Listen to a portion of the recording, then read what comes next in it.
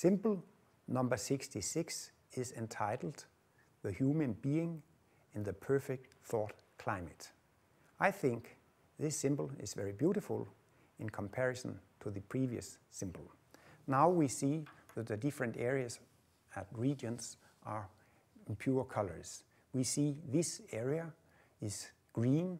It is not invaded by other energies. This is the region of brain and nervous system. Here we see a yellow area.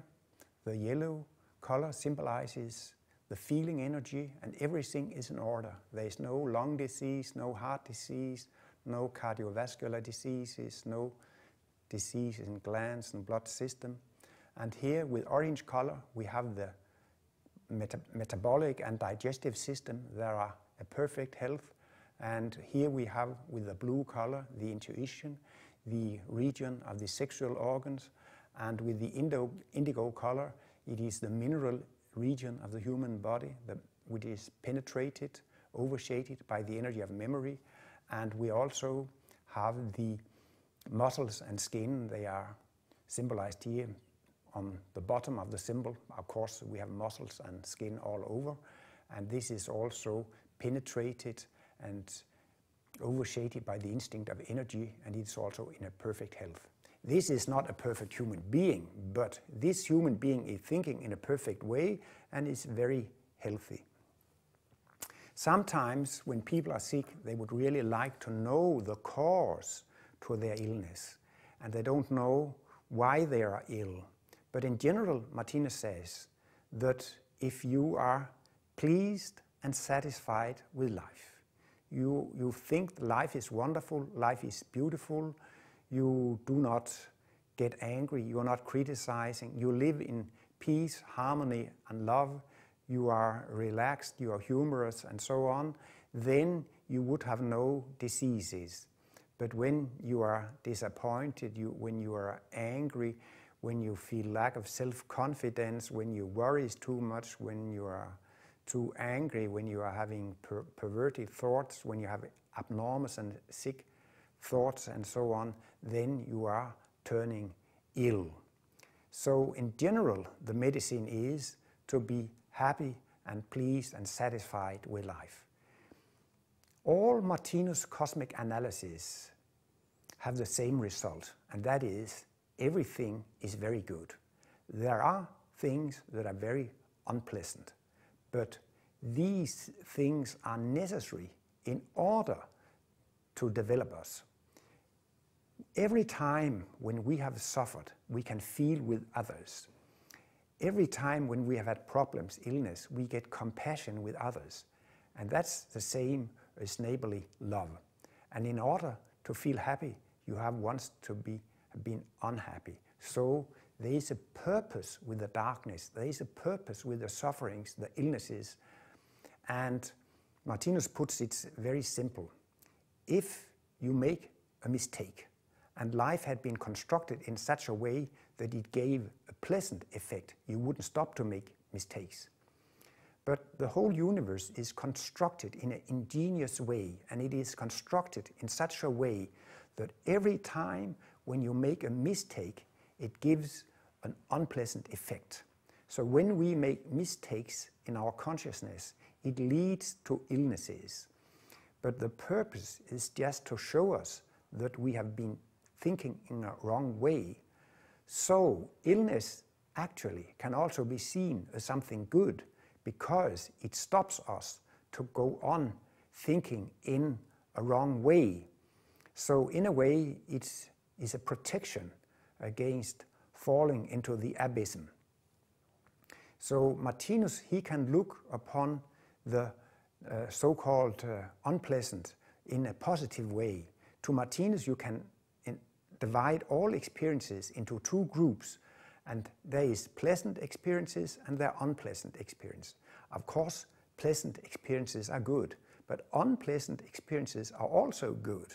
So then you can see that everything is very good. Pleasant and unpleasant things are very good. And when you have thoughts of this type, that you can see everything is very good, or at least if you could say everything in my world is very good. I have sufferings and problems, but that's okay, that's good, because I'm learning from it. So if you get thought climates like this, everything in my world is good, everything in the whole universe is good, or you can understand, even though there are wars, illnesses, problems in the world, it's good to have this cosmic understanding that everything leads towards the light. Everything leads toward perfection. Everything leads towards God. Everything leads toward the light. So when you have these kind of thoughts, you are in a healthy state. But if you get angry with life, you are turning into illness. Martinus also talks about unnatural fatigue. And if you think there is something wrong in life, you are losing life force. If you think you are treated in an unjust way, you feel like a martyr. You feel that you are a victim of the circumstances. And that is a wrong attitude towards life. The best cure is to take responsibility for your own situation, to take responsibility for your own fate. So the best cure against lack of energy, lack of life power, is to say, I am responsible for my own fate. I am responsible for my own situation. You lose energy by feeling as a victim. If you are in a difficult situation, you think that it is your husband or your wife who is the cause of your illness, your parents and your children, or your boss or your colleagues. Then you try to change the other people, but you can't change them. You can try, but it's impossible to change the consciousness of other people. Then you could change your own consciousness. But why should I change? Because I'm unguilty. You cannot see your own faults and errors. And that's good to start to look upon your own weak sides. And instead of blaming the others, you can start to work on your own consciousness. And what is leading to the perfect health is pure Christianity and practicing neighborly love. Before I'm leaving this theme, I would like to point out two details on the symbol. Martinus has drawn two sexual poles. Here below we see the sexual pole, and here we see the opposite pole or the secondary pole. Martinus says that both poles, the sexual pole and the intellectual pole, are sexual poles. If this is a man, this is the masculine pole, and this is the female pole, the intellectual pole. If this is a woman, this is the female pole, and this is her masculine pole, or the opposite pole, or the intellectual pole. The biggest surprise in Martinus cosmology, I think, is that there have been men and women, and there are men and women, but in the future there shall not be men and women, there shall only be double-poled beings. And I think that men and women are looking more and more alike. Men and women are making the same things more and more. They are going to have the same jobs, the same activities. So it's easy to see that the difference between men and women are diminishing.